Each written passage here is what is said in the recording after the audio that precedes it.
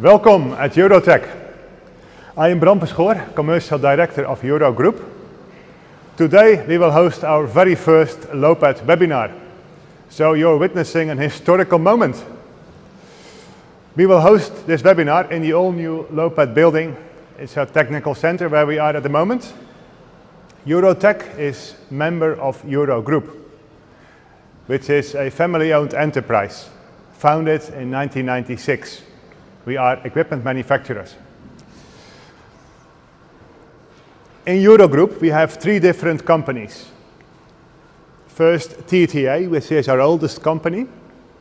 TTA is market leader in equipment for handling and selection of young, fragile, living plants. TTA produces equipment for selection of them and transferring of them. We supply this equipment to our clients all over this planet. Quite a few of them have numbers well exceeding 1 billion plants per year. Eurotron is another company in our group. Eurotron produces equipment for fabrication of back contact solar panels. Also in Eurotron we have clients in USA, in Asia, in the Middle East, in Europe. We develop the equipment, we develop the process, and we have a lab which accommodates pre-production, testing, and all different activities which are needed for development. Our installed base is capable for production of around 7 million solar panels per year. So probably they are even on your own rooftop as we speak. But you are not here for TTA, not for Eurotron, you are here for Eurotech.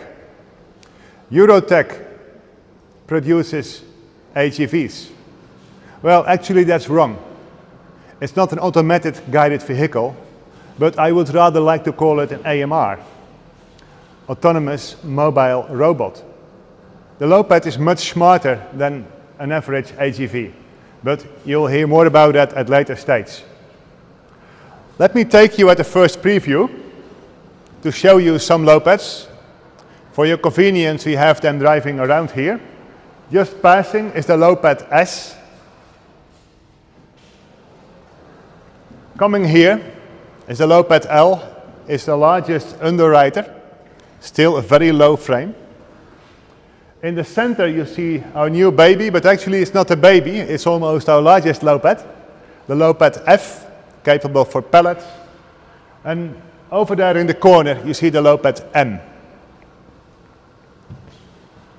The common theme in what we do as a company is handling with vision assistance, motion with vision assistance. This applies both in TTA, in Eurotron, and in Eurotech. We combine motion with vision technology. Today, we will share our knowledge with you about the Lowpad system. And we dig a little bit deeper into the following topics. A, the Lowpad's equipment, technical possibilities, technical features of the Lowpad. So basically, we will lift the hood and allow you to look below the bonnet in what's happening inside. We will also discuss with you about some applications and use cases, because it's not just a product with nice features. The product and the features have a purpose. And the purpose is to help our clients automating their production and saving money on their daily operations. We will end this webinar with a Q&A session. Feel free to add all your questions in the comment stream during this webinar. We will try to address your questions. However, given the number of people observing this webinar, we can imagine that not all your questions are addressed. Don't worry, we will address them in a comment stream later, or probably you visit our website lowpad.com and connect by yourselves with us to drop your questions. So let's start our first part now. My colleague Jonathan will explain you more about the Lowpad equipment range. Jonathan, the stage is yours. Thank you, Bram. I'm Jonathan Venedal. I'm a sales engineer at Eurotech, and in the next 15 minutes I have the pleasure to tell you everything about the unique features of the Lowpad. I will start with the unique design of the Lowpad, and afterwards I will tell you more about the software. In the design of the Lowpad, the different Lowpad types, they are all focused on transporting standardized load carriers, which are commonly used in many logistic environments. And the first Lowpad we developed is the Lowpad M. This one is specifically designed to move Danish trolleys, which are used a lot in the flour industry. However, it can transport all elongated trolleys like picking carts. Soon there became a need for a larger vehicle, which is the Lowpad L. The Lowpad L is able to transport square racks or other load carriers with similar dimensions. In Europe, at least, we use a lot of roll cages in many environments, especially in the retail industry or post and parcel market, and that's why we have the Lowpad S, specifically designed of moving roll cages. For smaller trolleys or dollies, we have the Lowpad K, and the difference with the Lowpad S is the width of the lifting table, which is a bit smaller. The Lowpad P is a special one. It has no lifting mechanism. You can see it as a flexible conveyor. It can move your goods or totes very quickly from A to B. And it can also be equipped with a put-on drop-off station or a conveyor. And last, but certainly not least, we have the Lowpad F. This one is able to transport all your pallet types. It can be Euro pallets, block pallets, UK pallets, or pallet boxes. The Lowpad P and F are currently in the latest testing phase. However, we want to give you a sneak preview of a test we did lately with the Lowpad F.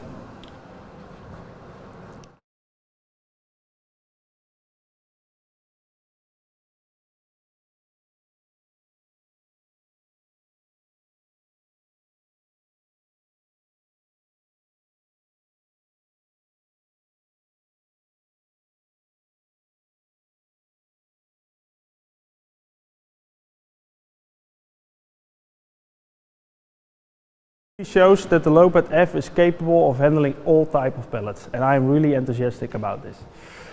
The next thing is a small footprint of the Lowpad. The Lowpad is designed in such a way that it's really small, and therefore it needs less space than other material handling equipment like EPTs or forklift trucks. In this example, you see a turning radius of a Lowpad F with a pallet, which is around 1.9 meter. And a turning radius of a forklift truck with a pallet, which is 3.6 meter. And that's quite a big difference. There's one thing all Lowpads have in common, and that's they are unique ultra low. I dare to say that the Lowpad is the lowest AGV AMR on the market. And this has certainly a few benefits. The first benefit is that all existing trolleys which are currently used in logistic environments generally have a height of 15 centimeters, ground clearance of 50 centimeters. So the Lowpad is able to go underneath and pick them up. I forgot to say, but the Lowpad M and L are 12.7 centimeters high, and the lifting table of the Lowpad S, K and F only 10 centimeters. A second benefit of the ultra low design is that it ensures more storage space on your trolley. You can already start putting your goods on a very low level. All Lowpads are omnidirectional in their driving behavior, and here you see a bottom view of a Lowpad. And here I have one of these wheel sets. This is a differential drive. This means that the two different wheels can move in different direction at different speed. And that makes the Lowpad fully omnidirectional. What the benefit of this is, I will explain here. I have a small 3D design. The Lowpad, it drives in front of a trolley, and the benefit of the omnidirectional driving behavior is that the Lowpad can adjust its orientation a bit, making sure that he connects well with the trolley. It's even possible when the Lowpad is under a trolley that he also changes its orientation a bit if that's needed and picks up the trolley in the correct way.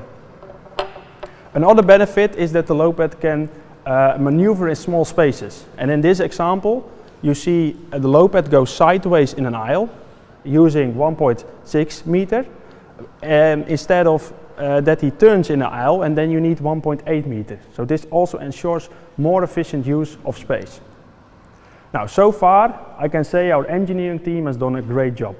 However, we also have a software team, and they are also doing very well. First of all, they ensure that the Lowpad is safe. We have a certified safety system on board, and this ensures that the Lowpad is collaborative. This means that the Lowpad can operate in an environment together with people or other material handling equipment. However, navigation is of course the most important thing of an autonomous mobile robot. And we can say that the Lowpad is able to navigate freely in almost in any environment without the need to change anything to the floor or the assisting infrastructure. How this works, I will tell you in 5 minutes from now. And last, but certainly not least, we have our software suite. This is in-house development Lowpad software consisting out of Lowpad Navigator, Lowpad Supervisor, Lowpad Organizer, and Lowpad Simulator. Simulation software is being used to perform simulation studies if that is required for a certain application. Here you see an overview of the Lowpad software suite. It starts all with the Lowpad Navigator. The Lowpad Navigator takes care of navigation, localization and safety. Above that we have the Lowpad Supervisor. This is our fleet manager. Fleet manager is taking care of the fleet management. So it's checking the battery status, it's checking the overall status of the Lowpad. It also has a dispatching function, meaning that it receives transport jobs from above-lying software, and the Lowpad Supervisor will send these jobs to the best possible Lowpad, and it will also take care of route management. Another part of this software is the warehouse layout configurator. So the mapped warehouse can be configured, so you can put your pathways, you can set the charging stations, the buffer stations, etc. We deliver a standard API, so that means make sure that a customer system, a WCS, ERP system, can connect with our supervisor and send us transport jobs. Now, what is a transport job? I mean with this, pick up trolley at position A1 and bring it to dock 5, B1. In a lot of instances, we see that the customer system is not able to generate these jobs. And that's why you need another software layer, which we call Lowpad Organizer. And this is a custom integration layer. It depends per application what kind of software is required and who is taking care of this part.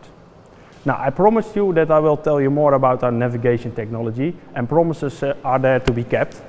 So that's what I will do here. We see here Lowpad Navigator. We have 3 different technologies that make sure that the Lowpad is very accurate and always knows where it is. And it's always a combination between 2 technologies. Odometry with a LiDAR-based SLAM system, or odometry with a floor detection camera. The floor detection camera is our preferred way of navigation. First, odometry. The sensors in the wheel sets know how fast the Lowpad is moving and in which direction, and this gives us the position of the Lowpad. However, this is not 100% accurate as you have some drift. So that's why we need a second technology. And this can be a LiDAR-based SLAM system. This works as follows. The robot maps its environment and simultaneously localizes itself in that environment. And it's using fixed objects in the environment to do this. This is great technology, and almost all AMR AGV suppliers are using this. However, it's not working in dynamic environments. And with dynamic environments, I mean environments which are constantly changing. So this can be a marshalling area, completely full with pallets, roll cages, but the next hour it's completely empty. Or a highway. That's exactly the reason why autonomous cars also use this technology, but also use other technology.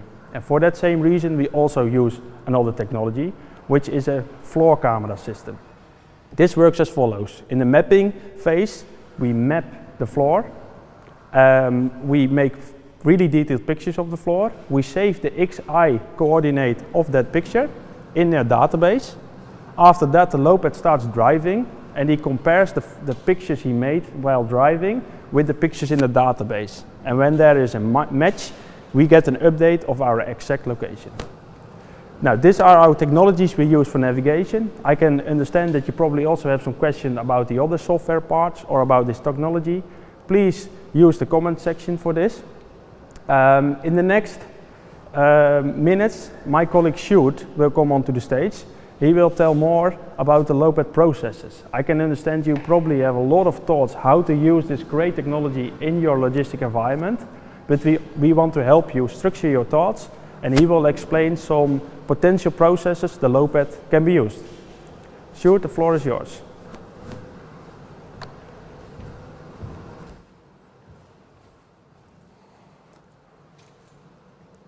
Hello, my name is Sjoerd Visser. Also responsible for sales, just as Jonathan. Jonathan explained to you a lot about the technical side of the Lowpad. I will tell you more about the process side. The technical side, easily said, just ensures that the Lowpad can drive on a horizontal way from A to B. That is simply said the technical side. But what you can do with a Lowpad, what kind of process you can fulfill with a Lowpad, that all has to do with the software and the intelligence what we add to this software. To clarify a little bit the processes which can be fulfilled with a Lowpad, we made some animations for you, and we distinguished the following processes: inbound, a cross-docking process, assisting the pickers in a person-to-goods or goods-to-person process, and outbound process. First, we will reach out to the inbound process. I first showed to you the short animation, and afterwards I will explain a little bit more to you.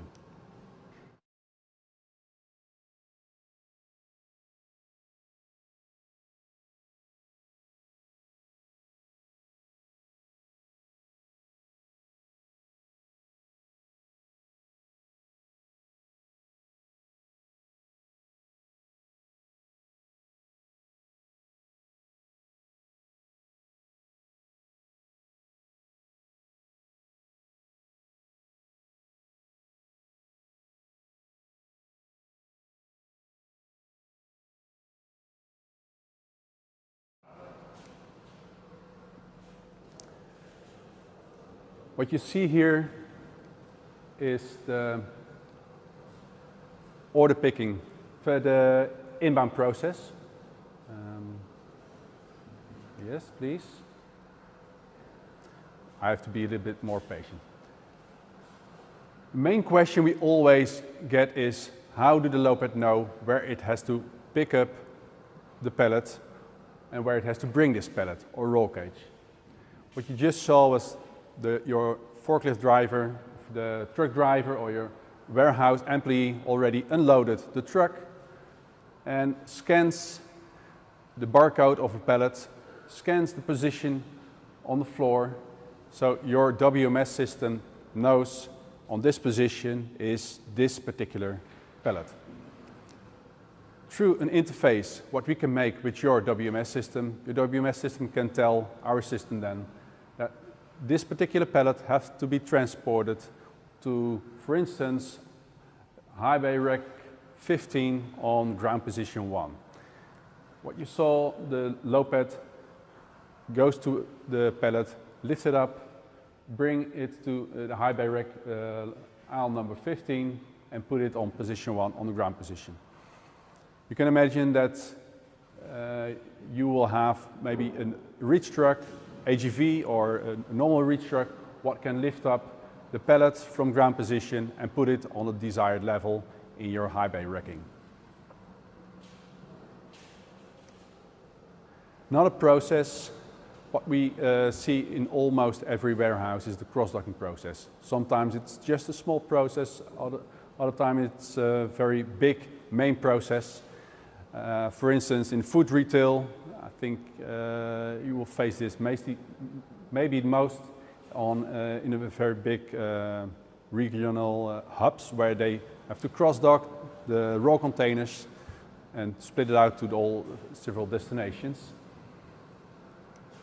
First, again, the short animation.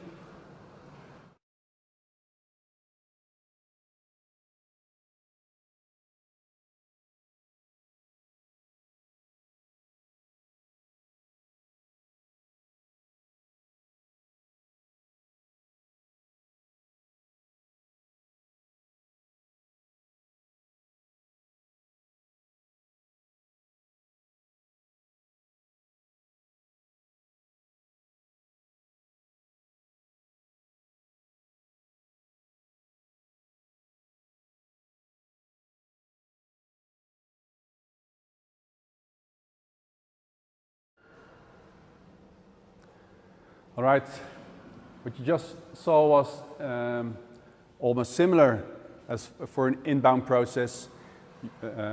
This could work also for a cross-docking process. The raw containers are unloaded just over the threshold of the dock.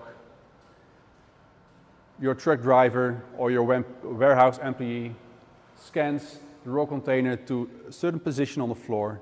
Your system knows exactly where this raw container is and can tell our system to which destination we have to bring this raw container.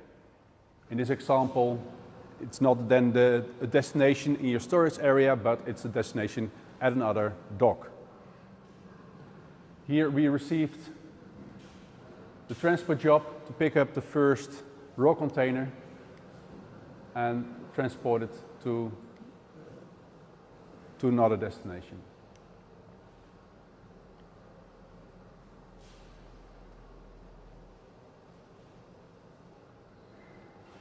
Here you see that this can work simultaneously with other Lowpads, that they all receive on the same time several transport jobs and transport all these raw containers to the desired destinations.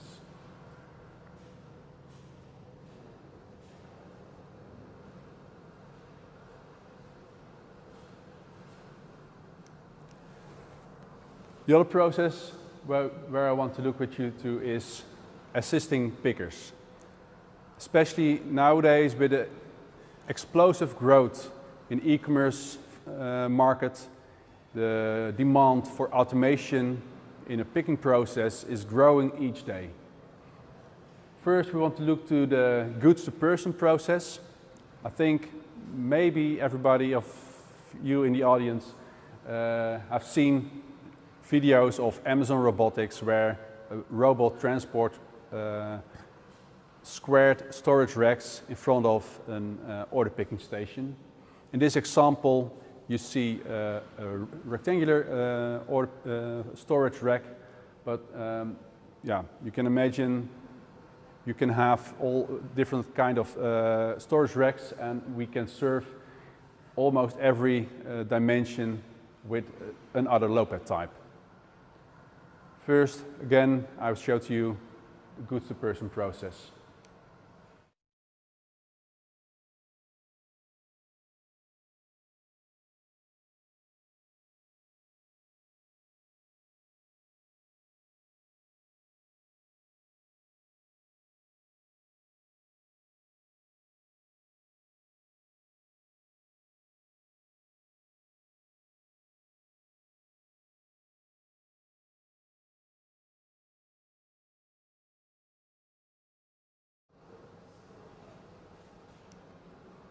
All right, what you saw here is the Lowpad M collects a storage rack and transport this in front of the order picker. The order picker is consolidating the orders in similar racks which are positioned in a half circle around the order picker. And the order picker receives orders with a voice picking system on its head. I think it's interesting to mention, if you compare this to other solutions on the market, that with the benefits of the height of the Lowpad, especially, you can see it here, you can start already with storing your products on a very low level, and this can result sometimes in a storage increase of 20% of your storage, and that can make a business case good or bad. Another interesting thing is we also take a next step in this. We can bring the goods from storage to the order picker, but all these goods are consolidated in similar racks. We can transport these racks after consolidating the orders there to a packing station, or we can transport them to an outbound area. I can imagine that you maybe have your own goods to person ASRS system. What we've seen by a lot of these systems, that people are consolidating the orders on an order picking card like this. So if you have already a goods to person system, maybe you can think about to transport then the order picking cards from the picking area to a packing area or to your outbound area. The other process, what I want to tell more about, is the person to goods. First, again, short the animation.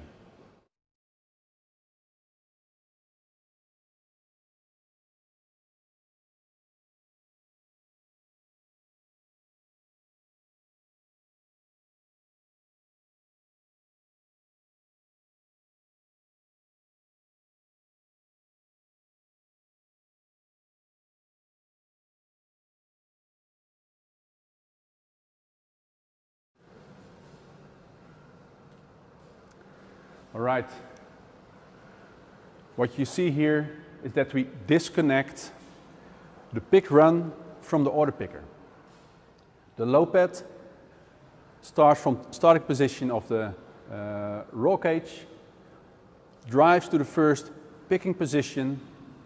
In the meantime, we directed the order picker to this position and give the order picker with a voice picking system, but it can also be another picking system, a PDA or whatever. And we give the instruction to take a case, take some pieces from a box and put it in the roll cage which just arrived with a Lowpad. When the order picker confirmed the order pick, then he received from us the next nearest order line. This could be an order line for the same order in the same pick run, but it could also be an order line for another pick run that this picker have to serve then afterwards another Lowpad. By cutting the pre-pick and the post-pick for the picker, we cut almost 30% of their working time. And by directing the picker in this picking area on a very efficient way, we cut almost a half of their walking distance during picking. When you get this 30% and a half of their walking distance during this picking, you will have almost 100% productivity gain by assisting your picker with a Lowpad in a person-to-goods order picking process. Almost every logistic process ends then with the outbound process. Again, I will show you short an animation.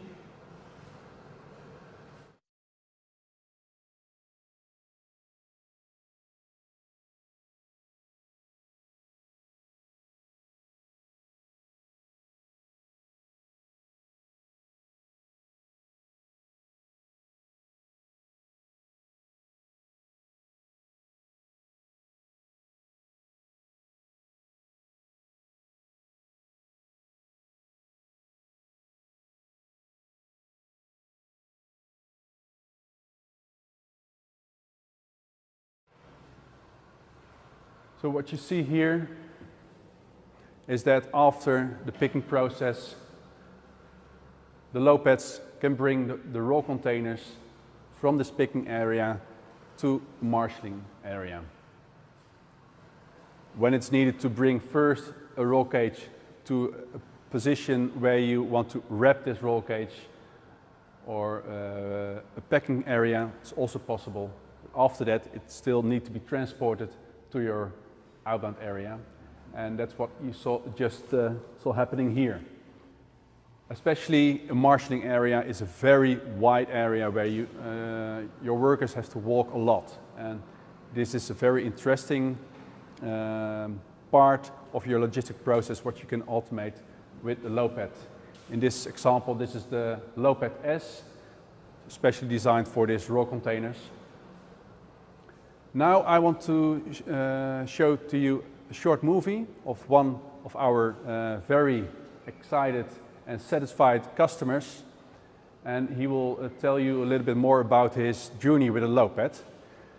In the meantime, I'll ask you if you please want to add in the comments which Lowpad is for you most interesting Lowpad, and what kind of process you have in mind, what you want to fulfill with a Lowpad.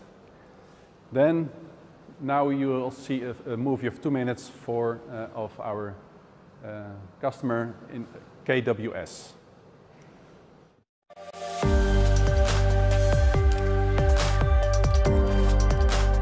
Hi, we're here at KWS in Einbeck in Germany. My name is Ben Gruber. I'm a scientist in the plant physiology department. KWS is a worldwide breeding company. We breed crop plants. We have just over 5,000 employees. Today we're in our glasshouse facility here where we have our Lowpads running. So we looked at quite a number of manufacturers for automated transport systems, and we selected the Lowpad for a couple of main reasons. The first of those was that the Lowpad is quite small and compact, and that was very important for us because we wanted to use the Lowpads in our glasshouse setting. We need to use the space very efficiently, and the Lowpad is very compact, especially the height was very much a deciding factor. So essentially the Lowpad takes over this transport task which before humans were doing. So we have fairly heavy containers. It means that we can do the work more efficiently, we can move plants quicker around the area, but we can also do it much more safely. We don't have to lift the containers as we did previously. So for us it's safer and much more efficient use of the space and efficiency in the process itself.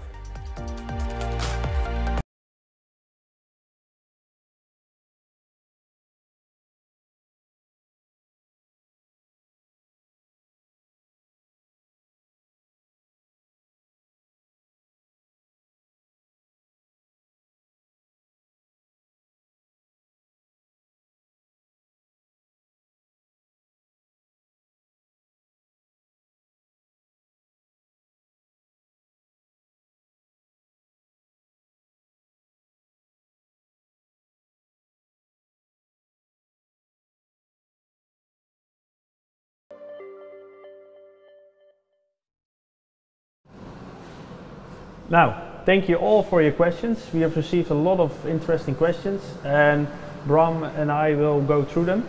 The first question, Bram, we got is how long can a Lowpad drive on one battery, and how long is the charging time?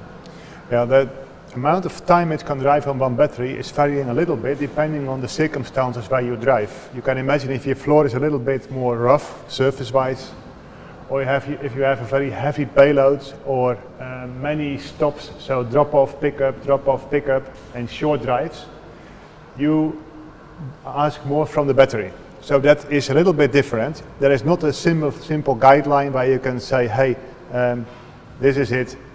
But in average, the factor between driving and charging is 1:4 and 1:5. Okay. What does that mean in daily life? If you have a fully charged battery, you can drive about 8 hours, and then you need to charge about 2 or 3 hours. The charging time also depends on the ambient temperature. If it's a bit colder, we can charge faster. There is one thing more to consider here. There is a possibility with the Lowpad to apply opportunity charging. Let me show you something here. This is a floor-based station.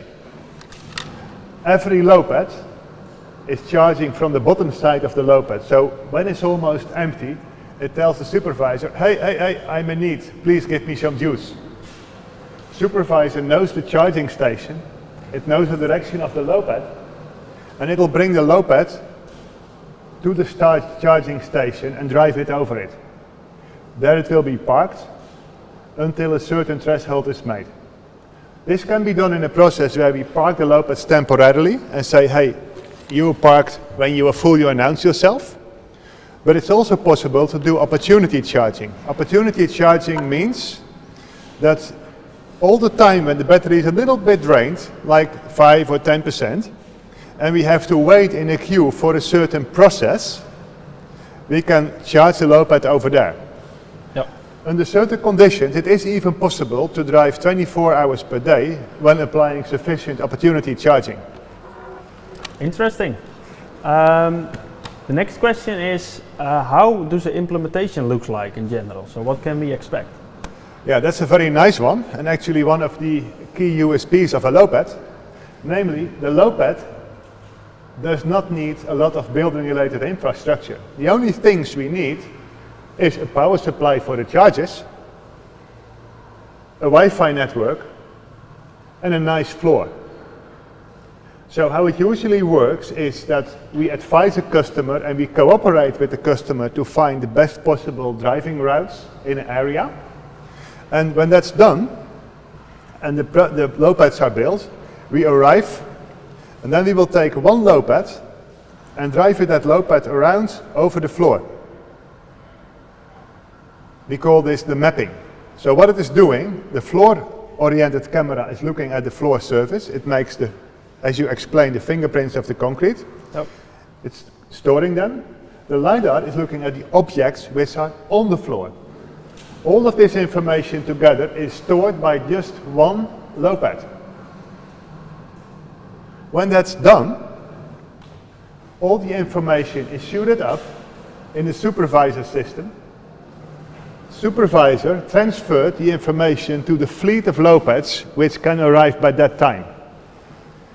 Now in supervisor, you can assign certain pathways as a driving pathway, single direction, or under certain circumstances a dual direction. You can assign a drop-off zone, a pickup spot, a no-go zone, etc. This is also a system which we adjust depending on the customer needs. But you can imagine, if you have a certain floor layout and your operation is changing by the needs of the market or by the needs of production, you would have a wish to change your layout and your routing of the Lowpads. So that's quite straightforward. You change with an existing mapping only the driving routes within your floor. Did it answer the question? Yes, yeah. Completely. I told that the Lowpad is a collaborative robot. Can you tell a bit more about the safety scanners? Does it make a sound? How does that work? Yeah, fundamentally we don't like the sounds. The point is, if you look at a Lowpad system, a lot of our clients need more than 5, more than 10, even more than 50 or 100 Lowpads. You can imagine if all those vehicles would make a certain sound, even if the sound would be different, you would end up with an orchestra. Yeah. Well, some people like it, but not everybody likes the same style of music. So we decided a Lowpad should be silent. Because at the end of the day, when all of them are making noise, you're hearing none of them. So it's not contributing to your safety at all. We developed the Lowpad a different way. We said there is a safety sensor which is in every Lowpad. So that safety sensor, it's a LiDAR system. It sees all the objects on the floor and it recognizes them. If it is an object which is not teached, we know there is something else. So we have certain safety zones within that LiDAR. If you are approaching the end of a safety zone, the vehicle, the Lowpad, is slowing down. It doesn't beep, it only slows down. If you would enter very close before the Lowpad, it still tries to slow down, but if you are too close, it will go in emergency and stop and needs a reboot. That's an obliged safety feature.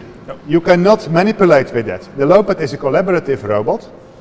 It has a certified safety circuit inside the Lowpad, so this entire system is a kind of a dual system. The LiDAR is used for driving, it's used for the first approach on safety, but finally when you are within his social distancing area, it gets alarming and it will stop.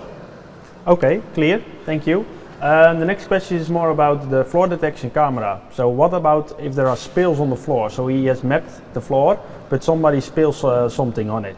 How does the floor camera or the navigation system cope with this? Yeah, it's important to realize here that the Lowpad has several systems for navigation. The floor-oriented camera is one of them. The fusing of the sensor, so the odometry, is contributing to that, but it can also use the LiDAR.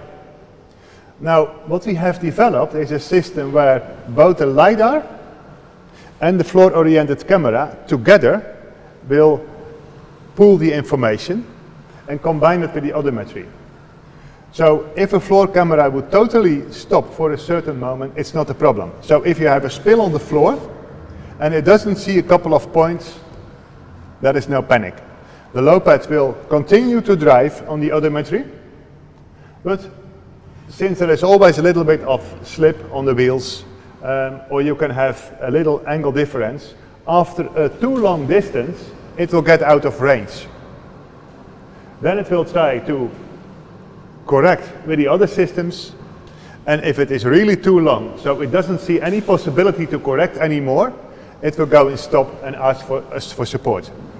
So the floor-oriented camera is a fantastic system, but it's not the only system.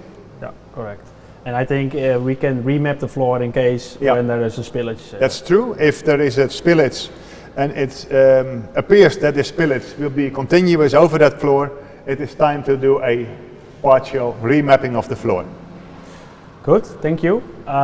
We have showed a small video about the Lowpad F, and I am really enthusiastic about it. But when is this Lowpad F ready for sales? Yeah, we have already had one testing model which we didn't like.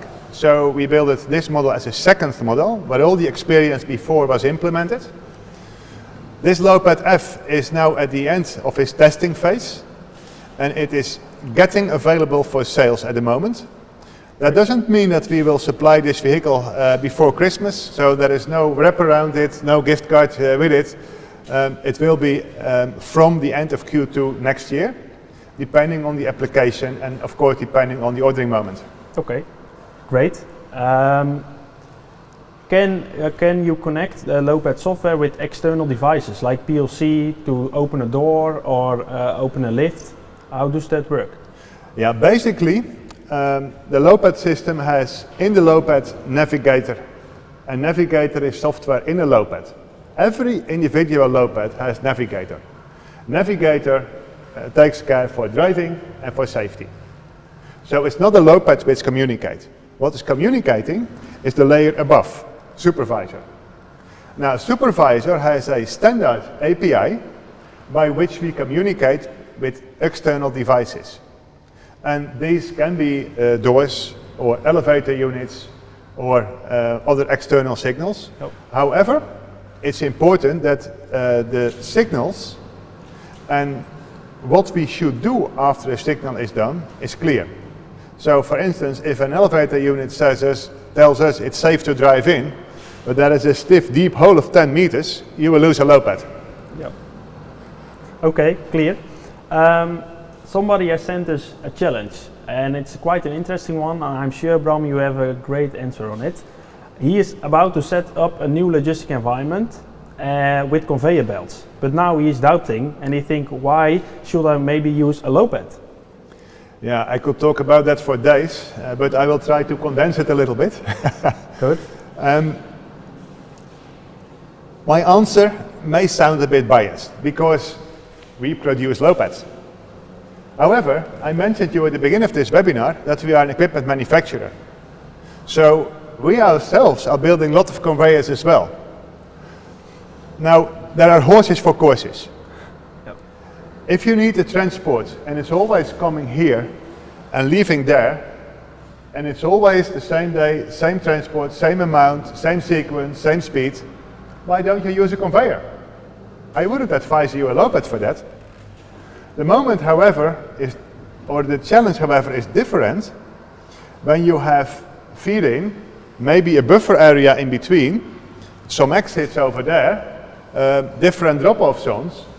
That's different. So if you look at a warehouse integration of a system, We have been experienced that many users automated a fantastic production based on the information they had 2 years ago when they started their project.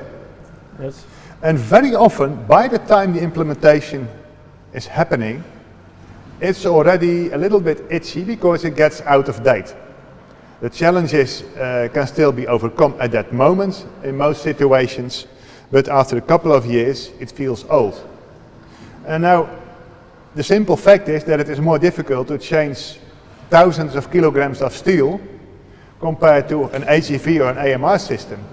With the AMR, basically what you do, you change the routing, or you change the load carrier, or you change the process sequence. Yep. These all are not possible if you have a warehouse full of steel. Thank you. I think this guy has something to think about this weekend and probably will send me a call next week. Let's wait for that. Now, I hope for him. Yes. The last question is, of course, can you give an indication on the cost price? Yeah, that's always a question on the exhibition. You are often asked, what's the cost of this system? And as I understand it, the question is not necessarily what's the capital expenditure, because basically your capital expenditure doesn't tell you anything about your operational cost. So if I need to give a plain, straightforward answer in that, it is a Lowpad is costing you €3.50 per Lowpad per hour. However, it's not a total truth. The question is how much hours is this Lowpad utilized in 1 year? Yep. How productive is it? Depending on that, you will find that we often can advise customers in a payback time, in a cost of ownership calculation. We often find that with 2 shifts, it is quite easy to have a payback time of about 2 years for a system. You need to be aware that if you talk on the financials, often there is not a very quick payback. Some situations, yes, and we find the amount is more than you would expect, but there is also many customers you don't see a quick payback. Now, the question I often ask them is, are you dying a slow death when your employee costs are increasing by the year, by inflation? And if you can't invoice that to your customers, your company is slowly getting down. The other question is it still possible to find employees? Yep. Somebody told me the Netherlands is not too small, Netherlands has not sufficient people to work. And I think for other countries this also applies. So when we should speak about cost, in Netherlands we always ask, hoeveel kost dit? I mean, we are Dutch. It's the first question we always ask ourselves. The answer is, we'll be very happy to support our clients to make a high over calculation, to give them a first impression and say, well, this is about what you think about. If that's appealing, then we can dig a couple of layers deeper into that. Great. No more questions, Jonathan? No, that's it. Okay, then I would like to thank you for asking the questions. I would like the entire team that has been working on this webinar. You did a great job. I would also like to thank everybody who attended this webinar. It was a true pleasure to inform you, to enlighten you about possibilities of a Lowpad. However, I think that you may have more questions than you had before. Because once if you start to think about the possibilities, and once if you start to ponder on the ideas, it is increasing, increasing, and increasing. Well, that's not a problem. My colleagues are very happy to advise you and to help you. Please contact us at lowpad.com. I think we are finished even before time, so most of us will even have an early start of the weekend. I hope all of you will enjoy. Thank you.